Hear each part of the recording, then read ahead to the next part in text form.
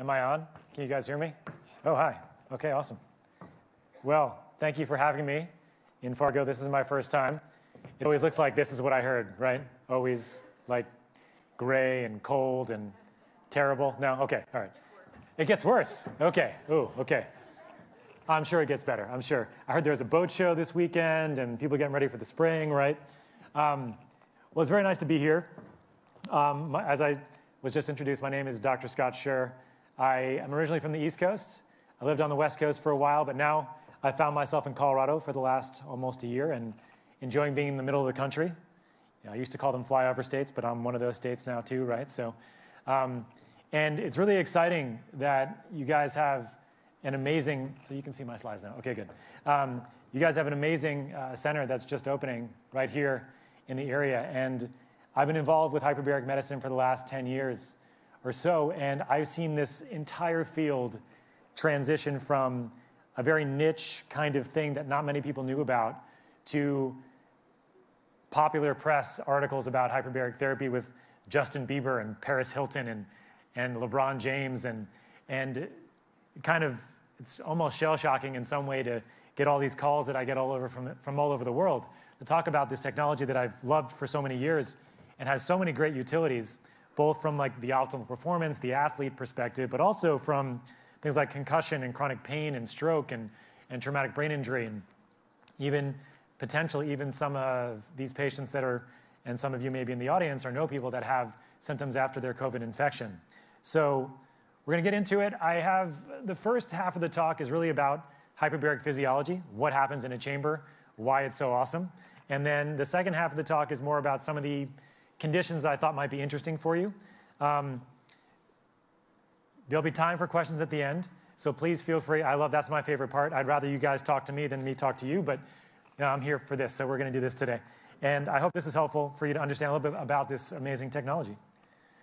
All right, so hyperbaric oxygen therapy, the definition is, it's called the intermittent administration of increased inspired oxygen at increased atmospheric pressure. Who's heard of oxygen before? Anybody? Okay, good, awesome. You're all alive. You all know about oxygen. Has anybody heard about pressure before? Under pressure, maybe? Different types of pressure. So hyperbaric oxygen therapy actually started off mainly as a treatment for the bends. Has anybody heard of the bends before? Decompression illness. Anybody had the bends before? Hopefully not. Okay. These chambers were developed to treat the bends or decompression illness. And all the terminology that we use as a result of that is related to diving. And so we call each treatment a dive, and we use terminology that is related to diving in a lot of other ways. So just to give you some of that before we start. So if you're 66 feet below the sea and you're looking up, all of that water above you is really heavy, right? If anybody's picked up at least a bucket of water, you know that water is heavy, but when you're underneath the water, you don't feel that weightlessness because you're weightless. But we use that same pressure that you would feel under a certain amount of seawater inside of a hyperbaric chamber. No water involved in the chamber, I promise.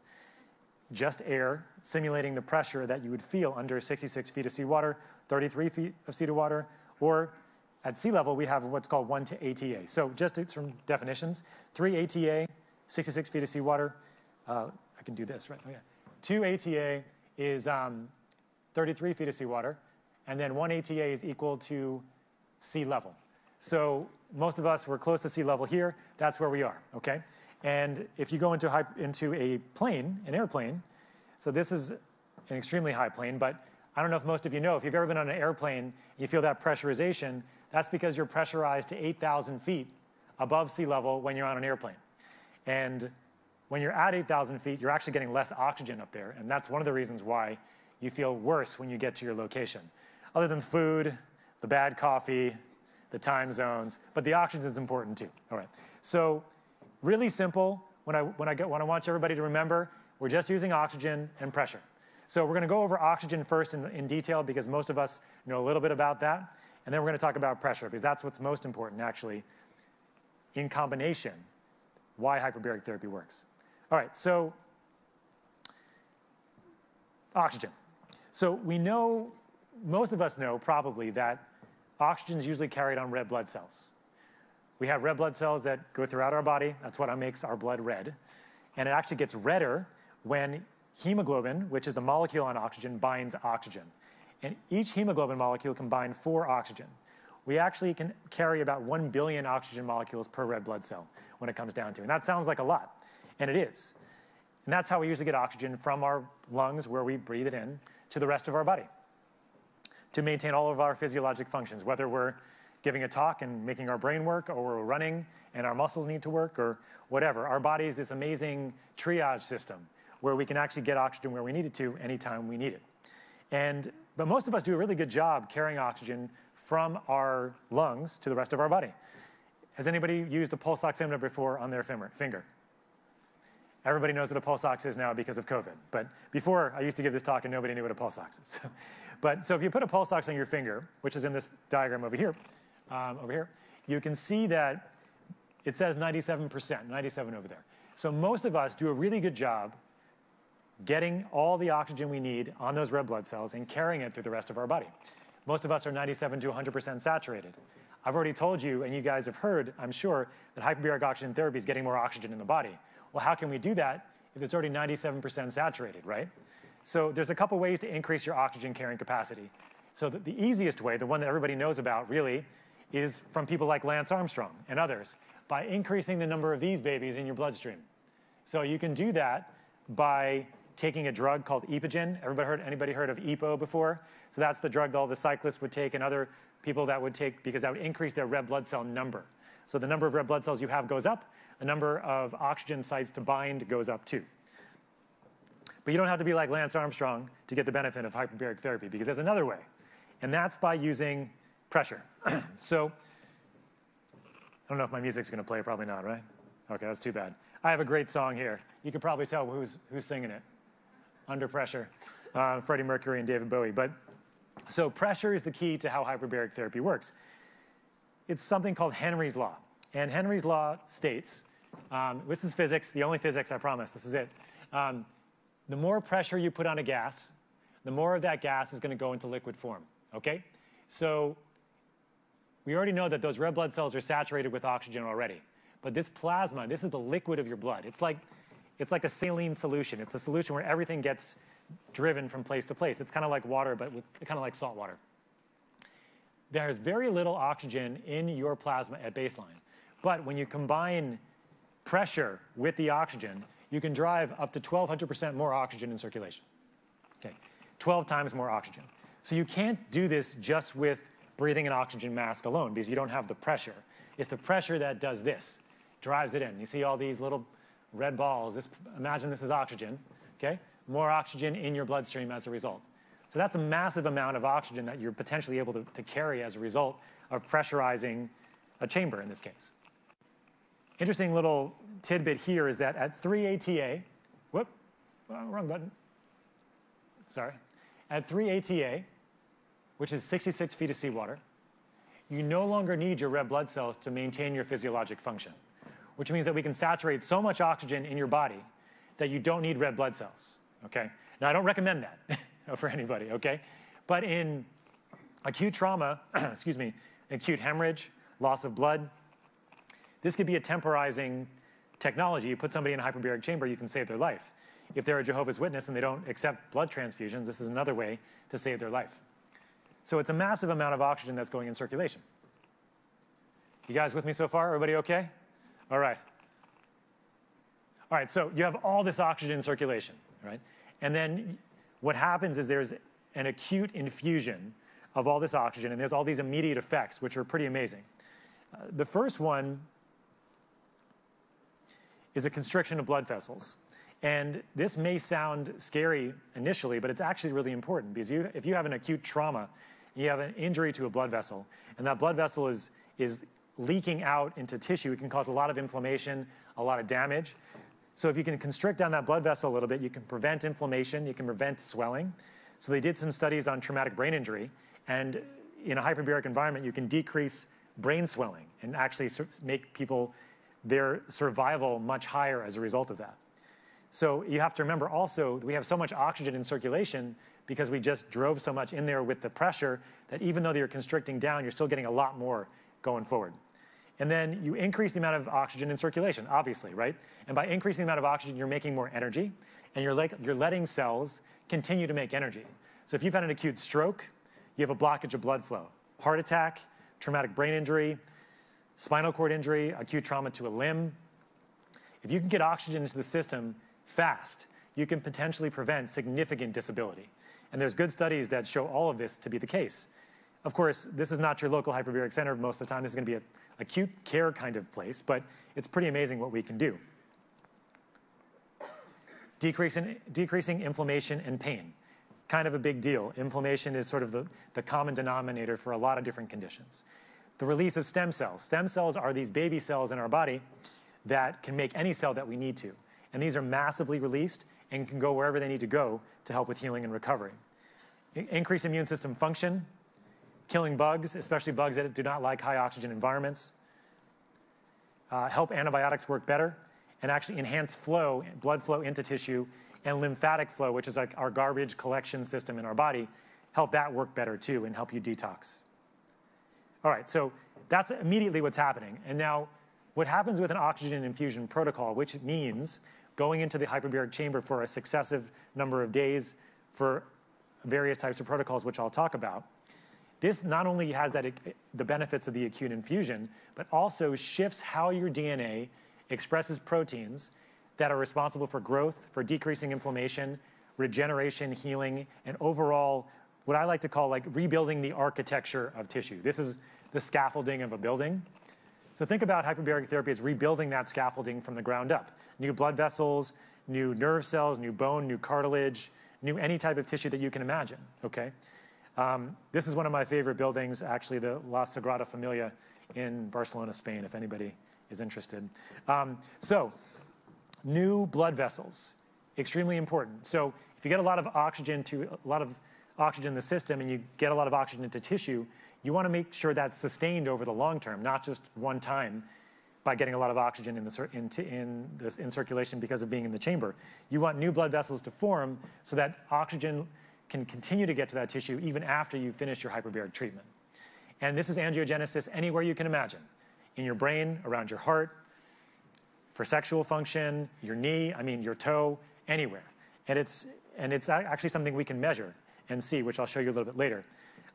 We can increase in antioxidants, which help protect us from inflammation. We optimize all stages of wound healing. So we just make wounds heal faster. We make wounds heal more efficiently. And we do this very quickly sometimes in the chamber, depending on the type of wound. Mitochondrial biogenesis, this means new mitochondria, new energy production organelles, these parts of your cell that make energy. We decrease inflammation. Hyperbaric therapy is as powerful as taking a steroid, actually, in some studies shown.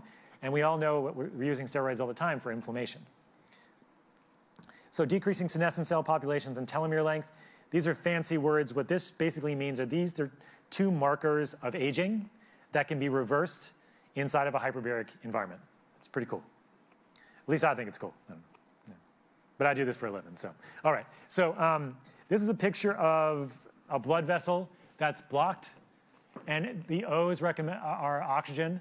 These are the red blood cells in here, and O's are the oxygen here. So you have a narrowing in a blood vessel, okay? The red blood cells can't get through, but the oxygen-infused plasma can, and as a result of that, all this tissue that would have died stays alive because it's getting oxygen as a result, okay? This happens immediately once you go into the chamber. Pretty amazing. And then over a protocol, over multiple hyperbaric dives, together you can rebuild the blood vasculature. So this is called angiogenesis, or new blood vessels, going around the areas of blockage. So this is called collateralization over here, okay? And you get these new blood vessels that go around, and so that tissue never died because you got into a hyperbaric chamber, you prevented it from losing oxygen flow, and then you gave it time to create new blood vessels that would go around that blockage. So this is how, in a nutshell, hyperbaric therapy can work in a lot of different ways with healing wounds. It just creates the ability to rebuild that architecture, as we were describing, as I was describing, excuse me. All right, so the first type of chamber we have on the market is something called the multi-place chamber. And this is a chamber where multiple people can get treated all at the same time. You see, everybody's got a little oxygen mask, and tied up in here. There's about 12 people in here at a time. This is at a facility in Israel called the Segal Center for Hyperbaric Medicine. This is where I visited in 2018. And these guys have a 10,000, at that time, they had a 10,000 person waiting list for their chamber. And the reason is they have a very massive research program and a reverse aging program. They don't call it anti-aging, we call it reverse aging, because we're reversing markers of aging. And I asked the Israeli clinician who runs the place why they didn't call it anti-aging. And in a very Israeli way, and I can say this because I'm Jewish, he says to me, Scott, we reverse their age. That's all he said, and that's all there is to it, right? So you look at the brain, it regenerates. You look at the heart, it regenerates. And so that's why they have a 10,000 person waiting list. Probably longer now. I'm sure it's longer now. Okay. So the second type of chamber that was developed is called a monoplace, and this is what they have at Swanson. Does anybody know the most famous occupant of a monoplace chamber? You can just say his name if anybody knows.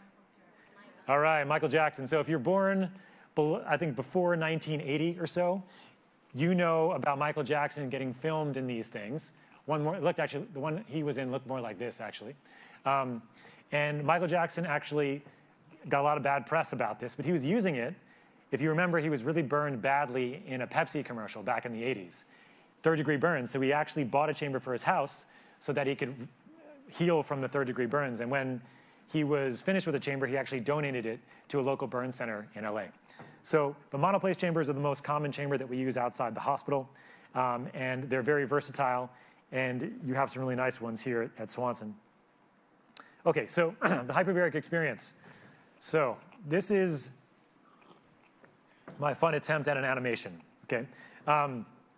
So as I said, there's monoplace chambers, like single occupancy, multiplace. Here we have monos. So the other thing we talked about a little bit already is oxygen. So you're usually getting oxygen either ambiently, so that the whole chamber is filled with oxygen. So the Swanson Clinic has those. Others have face masks, like that multiplace chamber. You're getting the oxygen in the face mask. And then others have a hood where you wear this thing that looks like a condom on top of your head. And that's what it looks like. It's true. Anybody seen Naked Gun? Just kidding. That's really old. Okay. All right. Okay. Man, I have a couple of people that saw that movie. That's great. Okay. So the idea is that when you're going to hyperbaric chamber, you start at sea level, and then you dive down to a certain amount of seawater. Okay. And as you can imagine, if you were scuba diving or diving under a pool, you don't go from 0 feet to 33 feet in a second. It takes time. And as you're going down, you're going to feel ear pressurization like you were on a plane or a train. You know, that popping sensation. Very, very easy for most people to tolerate. And you always have a technician outside the chamber to make sure you're okay. But you want to make sure you're continuing to decompress your ears as you're going down. So watch my little secret agent man. He's going to go down here. He's going to go down. He's going to stay at the bottom for a bit, and then he's come back up at the end. All right. So when he's coming down, or she, the ears are going to be popping. When you get down to the bottom, you're just relaxing. You can watch movies. You can sleep. You can meditate for the time that you're down here. And then at the end, you come back up. Coming down, sometimes a little bit more difficult than coming back up, but usually very tolerable for most people. 95% of people have no problems at all. And if anybody's been deep down in a pool, they've felt this sensation. If they've scuba dived before or been on a plane, I'm sure all of you have felt the popping sensation before. So, so that's your experience. It's a very comfortable experience. The temperature can sometimes change a little bit because pressure and temperature are inversely related. So you'll have blankets and things like that to keep you warm, but it's a very comfortable experience. All right, so we're going to go on to some indications here. So there are 14 indications in the United States that are approved by our insurance companies. The 5 here in blue are the ones that you can treat outside of a hospital, okay? So delayed radiation injury, the first one. These are patients that have had a radiation treatment for cancer, most likely, and they've had an injury because of the radiation that's lasted a period of time after the radiation was given. Most common in prostate cancer, breast cancer, ear, nose, and throat, head and neck cancers, and brain cancers. They get radiated. They can, a lot of times, unfortunately, these patients, or fortunately, the patients don't have any more cancer, but they get significant injuries as a result of the radiation itself. So hyperbaric therapy is a fantastic architecture rebuilder. It rebuilds with stem cells, blood vessels, the connective tissue, the cells that have been depleted because of radiation. Diabetic foot ulcers, they heal these. I've had patients come in with amputations, and then we save additional digits, and they ask me why they didn't get referred over to me earlier for their other amputations. So it works quite well. Refractory bone infection, studying hearing loss. These are in patients that lose their hearing. We think it's either autoimmune or viral, and it does really well if you get these patients in the chamber really, really fast. Flaps and grafts are typically in plastic surgery. And the other ones, I hope you guys never have to hear about, really, to be honest. They're all pretty nasty. But these are things that we see in the hospital. It's where I trained. I trained seeing a lot of this, necrotizing soft tissue infections. You probably have heard of flesh-eating bacteria. That's what this is. That's what got me so excited about hyperbaric therapy, actually. What could actually happen because of being in a chamber. I saw people that were going to get all of their limbs amputated, only get one amputated instead. Well, I mean, and that's a huge deal, of course, right? And so I saw people that were with carbon monoxide poisoning, where is it over here, go into chambers that were on ventilators and then walk out of the chamber 90 minutes later. So it's just amazing what oxygen and pressure can do. And that's what got me excited. I mean, I didn't give you guys my background, but I'm an internal medicine physician, but I grew up the son of a chiropractor. So I didn't know what a box was. I didn't know what conventional medicine was until I went to medical school. So, and my goal was really to figure out a way to kind of bridge that gap. And I found that through hyperbaric therapy because I found out there was all this amazing work that was being done in this country and others and how you could utilize oxygen and pressure in a lot of different ways. So we're using it. So yeah, this is a picture of me. I'm working on something called the VO2 Max bike. This is when I was in Israel way back. And optimal performance is a big category of things that we're doing. So we know that if you go into a hyperbaric environment and do a protocol, you're going to increase your VO2 max. You're going to increase your ability to use oxygen on a minute-to-minute basis. You're actually increasing the density of blood vessels around your heart. Also working with things like, exercise recovery, exercise performance, jet lag, even hangovers sometimes, although we don't advertise that usually. So, and then we're doing a lot of work in the regenerative medicine anti-aging world, or reverse aging, and I'm going to show you some slides on that in a minute. Cancer synergy. So hyperbaric therapy is not a treatment for cancer, but it's a synergistic approach that can make other cancer therapies work better. Makes chemotherapy, radiation work better. It helps you heal from radiation injury, like we talked about, and help you heal from surgery faster, too. We're doing a lot of great work in stroke, so patients post-stroke. Unfortunately, and I still work in the hospital part-time, we don't do much for patients with stroke. There's not much we can do, especially after about 3 months post-stroke. And so this is a fantastic technology to help people recover function and ability after they've had a stroke. Really, after 3 months, there's very little you're going to get back if you haven't gotten it back at that point. So RSD, or complex regional pain syndrome, this is a chronic pain syndrome that can be very debilitating. Ulcerative colitis and inflammatory bowel disease, Crohn's disease, chronic fatigue syndrome, dementia, so Alzheimer's, Parkinson's, and what am I forgetting? And vascular dementia. These are all very sensitive and very responsive to hyperbaric therapy. Of course, it's not just, and it's important to always remember this, it's a treatment that's fantastically effective, but if you're drinking alcohol every night, going to McDonald's every 2 days, and you think that hyperbaric therapy is going to help your dementia, I don't think so, sorry. So you got to do other things other than just get into a chamber, but in addition to doing other work at the same time, it can be fantastically effective. Doing amazing things in traumatic brain injury recovery, both in the acute setting and also in people with what's called post-concussive syndrome, people who have long-term symptoms that don't get better. Lyme disease, autoimmune conditions like rheumatoid arthritis, lupus, MS, some really great data coming out with all those. Small intestinal bacterial overgrowth, pre-post surgery. So we're getting people to heal faster after surgery.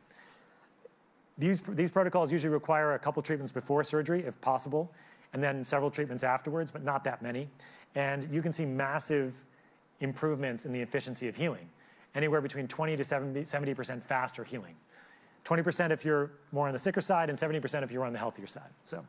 But we're using it post-surgery from anything from hips to knees to rotator cuffs to abdominal surgeries, you name it. Any acute inflammation, any acute injury, no matter if a surgeon did it to you or you got it on the soccer field, hyperbaric therapy is going to make it heal faster. That's just what it comes down to. We're getting women pregnant. It's always a good thing if they want to get pregnant, right, I guess. And so that's by helping with the fertility of the mom, but also with helping with the fertility of the dad, too. there is some indication that hyperbaric therapy can make sperm function better. It helps with optimizing sperm function, as also the lining of the uterus for implantation. A couple of you have probably heard of COVID-19, I'm guessing at this point. Hyperbaric therapy is being used in the acute setting, not as much as I would like it because it's hard to do, but to prevent people from going on ventilators. Thankfully, hopefully we're past most of that now.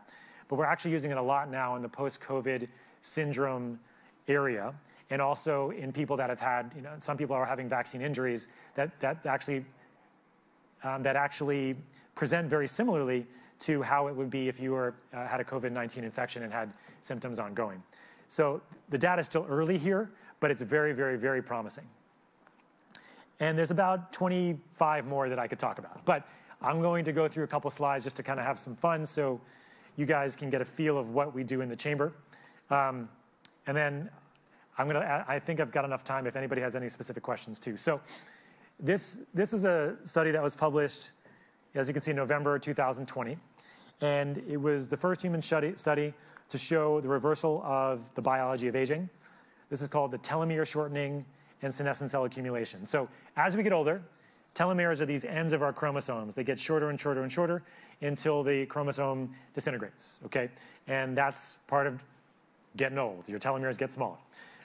Senescent cells, I like to call them by their other name, zombie cells, because that's great. My kids love zombies, don't you? So senescent cells over here, right? So we're there. There. And zombie cells, they call them zombie cells because these cells don't divide and don't die. So typically what your body would do, if the cell's not working so well anymore, it will establish a signal cascade that will make that cell die. And that's a good thing, because when these cells stick around, they are responsible for, and they're related to cancer, autoimmune disease, aging, and death. So you don't want to have senescent cells is what it comes down to, and we all get these as we get older. So this particular study, they had a 20% increase in their telomere length, 37% decrease in senescent cell populations. So there's never been a technology so far that has shown anything remotely like this before. And that is extremely exciting. This population of people were all over 64 years of age, but they were all healthy, okay? These aren't people that had multiple medical issues. Some of them were on medications, but nobody was extremely debilitated. So these is healthy aging, healthier reverse aging kind of idea. What I love about this study on some level is that they didn't change anybody's lifestyle or diet at all. And that's pretty impressive to me that they still saw these results. Just for me as an integrative physician, like, well, what if you actually did change their diet? What if you did change their lifestyle at the same time? What kind of results would you see? They use 60 hyperbaric sessions here, okay? 6-0. So what I haven't, I think, hammered home yet is I talked about there's the acute infusion of hyperbaric oxygen, but there's also the benefits of this long-term oxygen infusion protocol, right? Those long-term oxygen infusion protocols are usually done in blocks of 20, 30, 40, sometimes as many as 60 sessions. And by block, I mean Monday through Friday, weekends off for that period of time. Because hyperbaric therapy works because you're getting an intermittent, yet daily or 5 days a week, infusion of that oxygen to change how your DNA expresses your genes. That's epigenetics, really. And so they use 60 in this protocol. That's 3 months of hyperbaric therapy. That's a legitimately long time, no doubt about it. I've seen a lot of benefits for people that do about 30 to 40 to have significant long-term benefits there too. They also did a study on brains, and so this is in healthy aging adults, seeing how blood flow would change in their brain after 60 hyperbaric sessions. It's kind of difficult to see, but if you look in these areas here, like here, I maybe think I have a pointer, yeah. Here versus here, and here versus here, but also like especially here versus here, you can see significant red, right? You see the red go up? That's all blood flow. So you know when I talked about all that oxygen going into the system? That's great, but what's really important is that you have sustainable blood flow in those areas over the long term. That's why it's not just getting oxygen into the system short term, it's long term getting those new blood vessels to regenerate the area, and now you have new blood vessels and new brain function, optimized brain function in those areas. And they also did cognitive testing with these people. And they also did quality of life scoring with these people. And they saw that they were all doing so much better. Does anybody know what this picture is of, by chance? Any guesses? What do you think? If you guess, 1,000 points. Any guesses? Any guesses? Just yell it out. Spine, I like that. What's that? Okay. I'm sorry to disappoint you, but this is a penis, okay? And what they did is, this is a special type of MRI that actually measures blood flow. So in the previous one I just showed you, I think I can go back. This is a blood flow scan. So this is an MRI as well, but this is not your typical MRI. This is an MRI that's measuring flow of blood and metabolic function. So this is not the one you can go get at the local hospital. These are specialized MRI scans that show blood flow. So what they did, and they published a study on this, and this is why, by the way, the doctor in Israel thought that they had a 10,000 person waiting list, is that what they did is they did an MRI of the penis before, an MRI of the penis afterwards, after 60 sessions, and then they showed this is the delta, the change between the two, okay? And also clinically, they published a study on how hyperbaric therapy was giving men erections that weren't getting erections anymore. So we call it our oxygen-induced Viagra. So interesting, right? But what's important here, I mean, all kidding aside, is that if your sexual function is healthy, you are likely healthy or more healthy overall as well. So one of the first things to go, unfortunately for men, is sexual function if they're not as healthy, especially if other medical problems like diabetes, for example. So next time you see a picture of something like this, you'll know. Okay, guys? I won't be able to surprise you again. The effect of hyperbaric therapy on myocardial function. This is your heart function. So improving vascularization, blood vessels around your heart, and improving the function of what's called your left ventricular ejection fraction, your ability to pump blood with each heartbeat. So pretty cool. And again, this is in a patient population of greater than 65 years of age. However, the same group in Israel is also working with athletes and seeing that you can increase their VO2 max. You saw me on the bike before, right? They'll put people on the bike before, they'll put people on the bike afterwards, and you can see how the minute-to-minute utilization of oxygen goes up dramatically. And that's because you've increased the density of these blood vessels around your heart. And the more blood vessels you have around your heart, the more you're able to get oxygen to your heart when you start doing a lot of exercise. All right. Traumatic brain injury. I really wish I could have updated this slide. I was actually going back through my slides, and I've had to use the same slide for the last 5 years because this is what we do for traumatic brain injury now. This is our current paradigm. We acute hospital care, rehab, job retraining, therapy, cognitive behavioral support groups, and then we have all these drugs that we use. None of them are FDA approved for traumatic brain injury, but we use them all. Antipsychotics, amphetamines like Adderall, narcotics, anti-seizure medications, sleep medications, antidepressants. So we don't really have any good treatments for traumatic brain injury is what it comes down to, even though they've tried. And I was hoping in the last 5 years we'd have something. I was hoping that would be hyperbaric therapy, to be honest, because we have a lot of great data that hyperbaric therapy is fantastically effective for these patients, both in the acute setting and also in the long-term post-concussive syndrome time frame as well. So not too far away from you guys, Sarah and Galen Roxwald, or I think it's the University of Minnesota, they've done some great work on acute traumatic brain injury. And they're doing a study right now. It's called the Hobbit trial. I like the name of that trial. Hyperbaric oxygen for brain injury, hyperbaric oxygen therapy for brain injury trial. Hyperbaric oxygen therapy for brain injury trial, Hobbit. Anyway, so they published a study about 5 or 6 years ago that in severe TBI, these are in patients that are so injured that they need to be on a ventilator, they need to have holes cut in their skull so that their brain can swell, they have to be sedated. Just 3 hyperbaric sessions, the first 3 days, decreased mortality by 50%, 50. And decreased morbidity, which means disability, by about 40%. So significant improvements. And so right now they're doing a multi-center trial where they're doing this same protocol. And I'm really hoping that we see more benefit and get more people into these chambers faster for traumatic brain injury. We're also doing it for post-concussive syndrome, though. These are in patients that have had a TBI, a traumatic brain injury, and still have symptoms 3 months later. And we used to think that this was very uncommon. Excuse me. But now we know it's extremely common.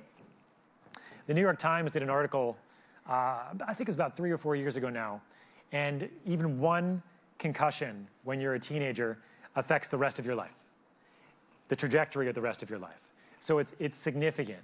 And we know that a concussion is a wound of the brain. And what does hyperbaric oxygen therapy do? It heals wounds, no matter where they are. And so the way I like to think about this, and I'll talk about this with stroke as well, is that it's very difficult for the brain to heal because the brain is encased in this thing called your cranium, so it can't swell. It doesn't want to swell. And it's very easy for your knee to swell, but it's not easy for your brain to swell. And as a result, it's very difficult for your brain to heal after you've had a concussion, after you've had a stroke, or any brain insult. And so oftentimes people are left with post-concussive syndrome. Maybe it's not their first concussion, but their second one or their third. And I'm sure you know many people, I know many, that have had multiple concussions, right? And sometimes at some point they reach this kind of like threshold. And then their brain stops not working as well as it did before. The amazing thing about hyperbaric therapy is that we can regenerate the brain. You saw that already in the aging population. We can do that in patients with traumatic brain injury. These are my best saves, by far, that I've had throughout my career. The 14-year-old who got injured skiing, wouldn't leave his room, was depressed and trying to kill himself, and after a period of hyperbaric therapy, was back to school, wasn't depressed, it was fine, and that was like 2 months later. And I've seen this time and time again, especially in young people, but even in adults as well. Even in veterans that were in the Vietnam War. I remember one veteran that I treated, he had PTSD and traumatic brain injury. He woke up every morning because of nightmares, night terrors. After, I think it was about 10 hyperbaric sessions, this is Vietnam, okay? We're talking about 25 years, 30 years before. He stopped having nightmares, and they never came back. And I mean, something like that, like you just can't say anything to it. I mean, he was like, thank you for giving my life back. I mean, it's been 35 years of nightmares. I got divorced. I've, everything else as a result of everything that happened. So that's the other thing about this is that it is better to treat these things early. But even 25 years later, I've seen significant benefits for people that have had brain injury. So in this particular study, they looked at people that had a concussion and were still symptomatic 1 year out. The possibility that you get any improvement after a year is 0, okay? And in this particular trial, they had significant benefit, significant. And they did imaging to show you that the brain, I don't know if I have, so what's here? What do I got here? So the best place to look is probably the cerebellum here. You see this particular individual, the cerebellum is all white, right? And then afterwards is all red here, okay? So increase in blood flow. And then also on top of the head, and the sides here in the front. So this is not, those are not the best images actually, but you can kind of see it over here too. This is probably better. So like on the inferior side, so we have a lot of like crevices and bony parts in the bottom of our skull. And so this got all knocked up, and this is after hyperbaric therapy. Like that's, like all that turning red is pretty amazing. So, and this is not just while you're in the chamber, this is after you get out of the chamber too. This is sustainable, okay? So really doing some great work with post-concussive syndrome. And stroke as well. And stroke is it's pretty dramatic because you have these areas of the brain that just don't work. So in this person, that's where the stroke was right here, okay? But you have to think about it, right? So you guys live near lakes, right? That's what Minnesota is right next door. If you ever have a still lake and you throw a rock into it, you have a direct impact of that rock, but then you have all the ripples around it, okay? So imagine a stroke is, you have a direct impact, which is here. Whoop, sorry. Which is here.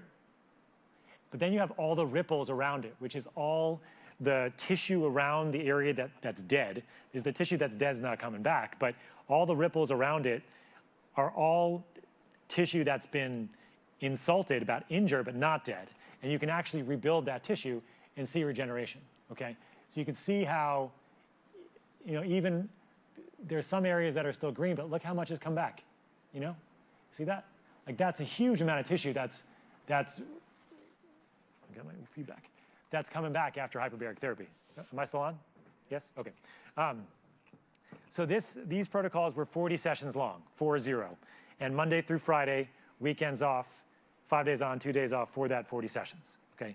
So significant stroke recovery. These are people that, it can be significant in the sense of improving motor function, like you can't move your arm, you can move your arm. Or you couldn't move your fingers, you can move your fingers. And we're not talking about, amazing cures all the time. Sometimes it's just a matter of how much more function you have. Can you wipe your own butt? That's kind of a big deal, right? So if you couldn't do it before, now you can do it, that's a big improvement to your quality of life, even if it's just that. Just to kind of give it to you like on a very specific, I had a patient like this, right? She was still grateful to me because she couldn't do it before, and now she didn't have to have somebody else do it to her, right? So that's a big deal too. So stroke recovery is a real big one. And as I was mentioning earlier, the conventional world that I'm in has very little to offer after about 3 months. Even after the first 30 days, there's very little that we can do, really after the first 12 hours, to be honest. Okay. After that, it's all what's going to happen, So, all right. And then over to performance. And so I work with a lot of athletes. I work a lot in the optimal performance space. I work a lot with CEOs and all those kinds of people too. And what everybody wants is better recovery, better performance, brain performance, workout recovery. I talked about VO2 max a little bit before. And so hyperbaric therapy can do all of these things. It can help you improve just workout recovery. It can improve injury recovery too. So if you've had an injury, getting in the chamber is going to make you heal faster, plain and simple. Bone healing, ligaments, soft tissue, everything. So some of the first players I used to treat were some of the baseball players get those Tommy John surgeries, so they can continue to pitch. Those guys would come in the chamber, their recovery time was half. I've had work with athletes that have had Achilles tendon tears and sprains, half the time to recover. So it can be extremely significant. And sometimes it can do it better than the body will do it on its own, especially if there's other complications related to the healing process. So, and then surgical recovery, I did talk about a little bit, but we're just revving up the whole process of healing. If I was going to give you a couple things to remember from this talk, it would be the two things that are required to make hyperbaric therapy work: oxygen and pressure. And then what does hyperbaric therapy do? It heals wounds, no matter where they are. Doesn't matter where they came from. That's what it's going to do. That's, if you remember nothing else, that's probably the best thing to remember. So, and maybe what a penis looks like with MRI scanner. Okay, all right. Okay, and these are some of the studies on inflammation and exercise recovery, and also bone healing, et cetera. So I won't go into all this stuff, but just to say that I'm not just saying this stuff, okay? There's research that's behind everything that I've been talking to you guys about today. And more of that research is happening all the time. Unfortunately, in the US, hyperbaric therapy the educational part is not there yet. That's what I've been trying to do. But the power of this technology is unquestionable. Final thing I'll talk about, and then I'll answer questions. Actually, I'm going to do some safety stuff real quick after this. The final condition is long haul COVID syndrome. So does anybody know somebody with long haul symptoms? Raise your hand. Yeah. See, almost everybody does. And what we think is happening is that these patients probably weren't healthy or as healthy as they could be before they got COVID. Not always, but most of the time. And as a result, their body's inflammatory response doesn't completely shut off once the COVID infection is resolved. And there's inflammation, there's hypoxia or low oxygen state. All of us know about that pulse ox because of people's oxygen levels going low during COVID. And so what hyperbaric therapy can do is reverse that low oxygen state. We already talked about that. That's easy. I've seen people do 3 sessions in the chamber with shortness of breath or low oxygen levels, and they're good. And and is actually really surprising to me to see how quickly people actually can recover. Now, this is all anecdotal data so far. There are a couple case reports that have been done, some studies that are being done now, but we're also decreasing inflammation. And what's happening with a lot of patients is that they're getting brain fog, they're getting a lot of fatigue, it's a lot of inflammation. So as soon as you can bring down that inflammation, the body starts healing itself. And I've seen this, how many patients myself? Probably 50 patients myself now, and then around the country, I speak to clinics all the time, at least 1,000 patients overall that we've heard of getting better using hyperbaric therapy. So again, it's still anecdotal, but the physiology makes sense. We're decreasing inflammation, we're reversing low oxygen state, okay? We're helping with stem cell release. We're really helping with immune system function as well. And we're also helping what's called neuroplasticity, which is over here. Oh, I pressed the wrong button again. All right, there you go. Neuroplasticity. That's a fancy word for saying that we can help the brain rewire itself. If you've had an injury and some of your brain has been injured, whether from COVID or a stroke or a TBI, or you're just getting old, and parts of your brain start deteriorating as we get old, the idea is to rebuild the architecture and then rewire the brain so it can work as optimally as it can. So that's what hyperbaric therapy can do. All right, so yes, it's very exciting what we're doing there. And then safety-wise, a couple things. I talked about your ears already. So you have that, your eardrum needs to be able to decompress itself in the chamber. Real easy to do for most people, just like if you were on a plane or a train, as we talked about. Eyes, if you have cataracts already, your cataracts may grow faster inside of a hyperbaric environment. They won't make cataracts suddenly appear, but they may grow a little faster inside of a hyperbaric environment. Not usually a big deal, but just something to keep aware of. If you're congested and have any sinus issues, it can be difficult to clear in the chamber. So that's, if you've ever been on a plane with a cold, you know what I'm talking about. It's that, that feeling that's not so great. And then if you have a cardiac function that's less than, if your heart doesn't pump more than 35% each time, that can be risky. If your lungs, if you have any of these, if you have severe asthma, mild asthma is fine, but these other ones, you just have to be a little bit more careful.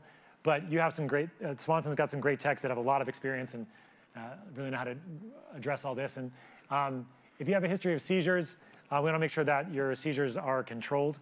Under hyperbaric conditions, you have an increased risk of, or a decreased risk of, let me say that one more time. Your seizure threshold goes down, which means that in people that are susceptible to seizures, you could potentially have one in the chamber, but it's extremely, extremely rare.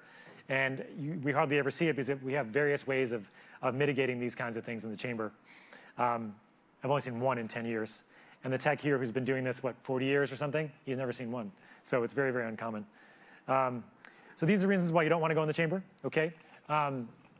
So if you're pregnant, although we've treated pregnant women in the past with carbon monoxide poisoning, you're not supposed to go in if you're pregnant. Now if we're trying to get you pregnant, that's fine, but you can't be pregnant, okay?